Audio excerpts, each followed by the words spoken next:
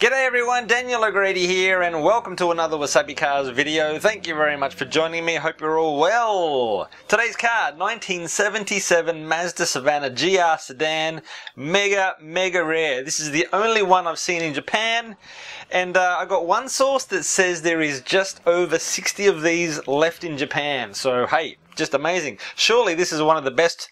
This one is just so neat and clean. Now, the first time I saw this was at the 2013 Mojiko Retro Car Meeting. See that, guys? That sticker is from that event, and I got a t-shirt as well, so thank you very much to the organisers. And yeah, I got no photos of this car at that event. Check this out. 1, 2, 3... Amazing. And actually this car was an award winner.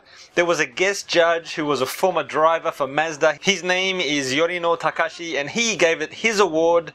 Just amazing. Now you'll notice on that car at that event that it has the steel hubcaps, and I've seen the car twice since then and it had different wheels. The first time was these Watts, which looked pretty good, and the second time it's got these, and these are Volk Mesh, the old style. So my question is, has it been restored? It's a bit hard to say, but as I look in the interior of the car, and I don't have any good interior shots, there's still plastic on the doors, and the trim on the seats looks really well kept. So it's certainly been treated pretty well in its life, hasn't it? Brown, loving that.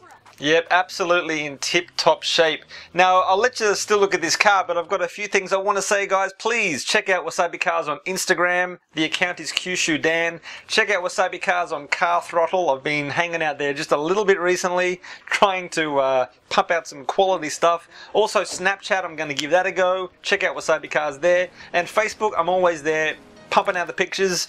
So awesome, guys, thank you. And question of the day is, what is the worst car modification you see? Now, what I see, especially on old school Mazdas, is rear wheel tubs. They cut the original wheel tub out, put in a big square angled one.